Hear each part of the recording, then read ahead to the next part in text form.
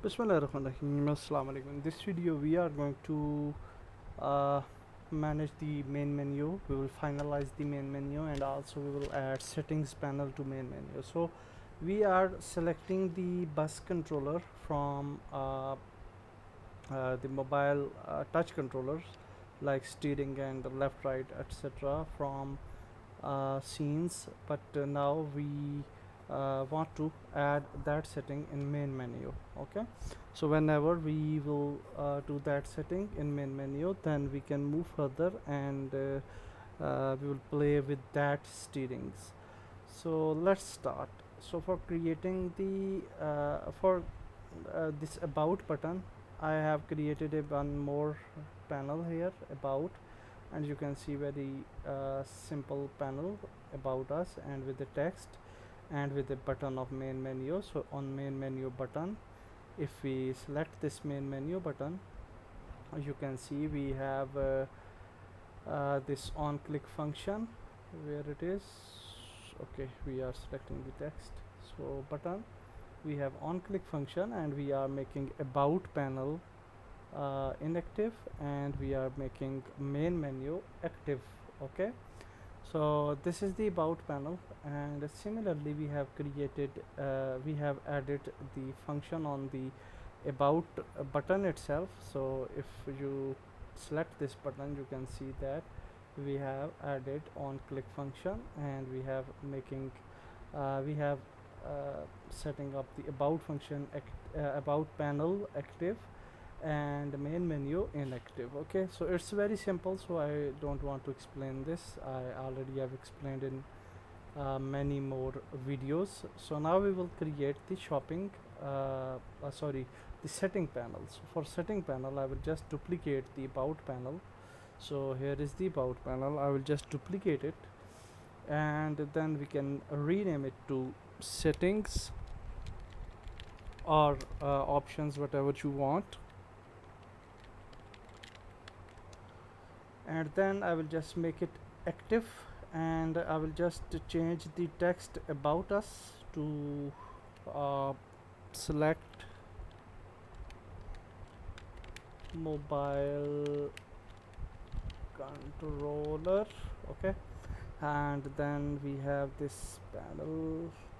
I will just make it bigger like this, and then we don't need this text, so I will just delete this text. Also, we don't need this main menu option, but we will just select this, and I will just rename it to select. Okay, so when we will click on this button, we have to select the options, and then we will move back to main menu. Okay, so for the selection of UI controllers, I already have explained you that if you will check the RCC options panel, you will see that we have a drop down menu. Okay, so for that purpose, we will just create a drop down, and I'm creating the drop down menu here in main UI because whenever we right away, if you will add it inside settings panel, it may be stretched. Okay, so for better experience, we can create a drop down here, and then we can just make it bigger. Okay, and then you can just drop it inside the settings panel. Now we can just change the color of the panel, so something like blue, maybe dark blue, like this. And then for the text, we will change the text color. So if you select the drop down, you can see the label. So here I will just add a label. So I will just say, for example, UI buttons, like this, and we will change the font. We will also change the color, and now we will add some options for UI buttons. As I told you, whenever we select the drop down, and you can see that we have some options here, and we can add or delete the options of drop down. So here in these options we will add some options. So the name and spelling should be the same. So first option will be UI buttons. The second option will be accelerometer. Spelling must be exactly same. And then we have a steering wheel. So we will have steering wheel,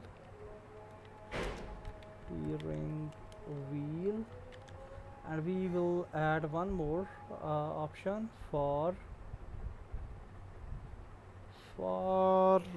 the what left is joystick. So we will add joystick here. Okay, so now here we have on value changed function. Okay, so what we did is that on main UI I have added one more script, which is RCC demo manager. Okay, so this script is very important and you have to add it on any game object. It's not important to add it on main UI, you can add it anywhere. Okay, so this is the important thing, RCC demo manager. So now we will select the drop down, and on value change function we will drag drop our main UI here, and from RCC demo we will select a function of set mobile controller. Okay, you don't have to select this one. Okay, we have to select this one. So we will select it here, and that's nice. We have successfully set up the main setting. Now we will also add one more component here, and we will add RCC is useless. Okay, and on the same drop down menu. Okay, so here we will add mobile controllers.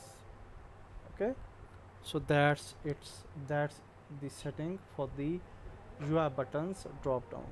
So now we will select the select select button actually, so which is here, and on the select button we will also add some settings.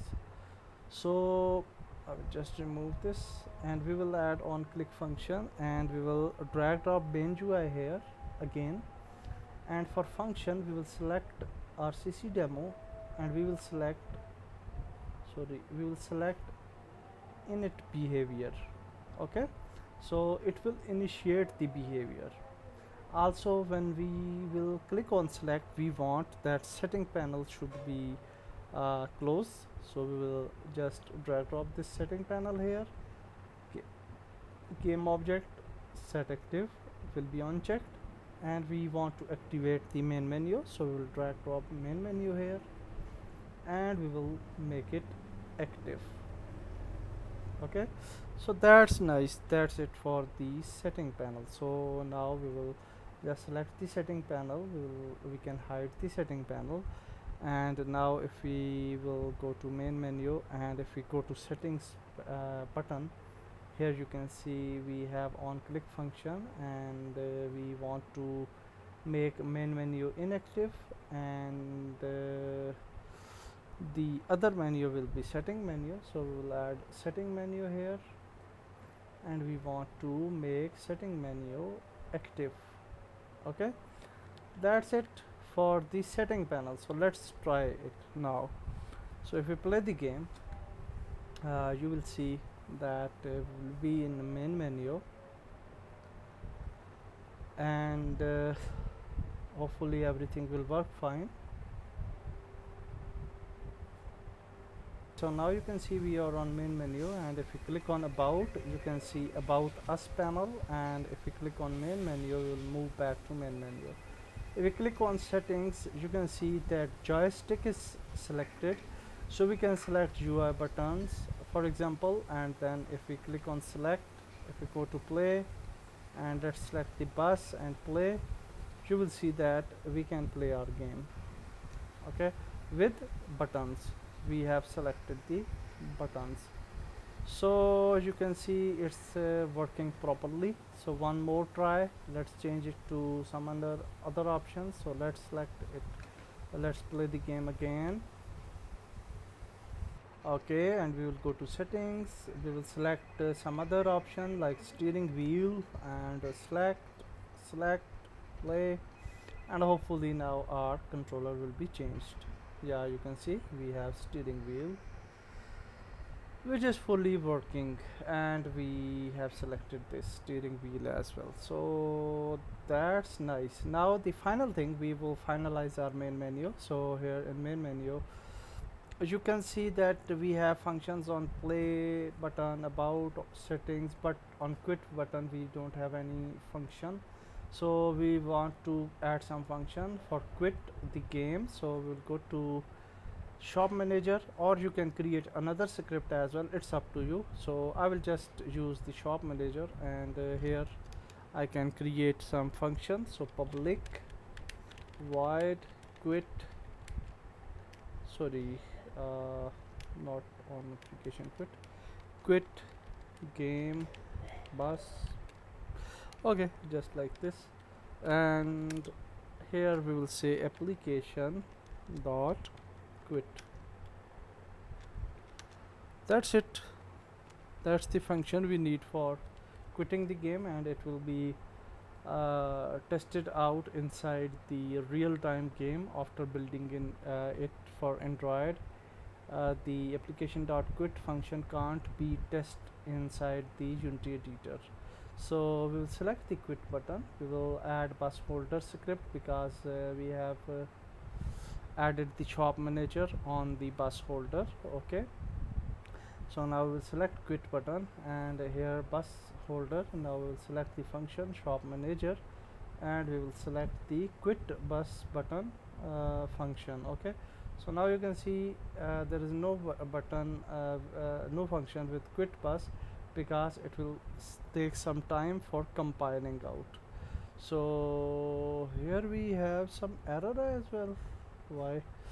Okay, we have some error at shop manager, type of namespace definition on end of file, so we are making some mistake.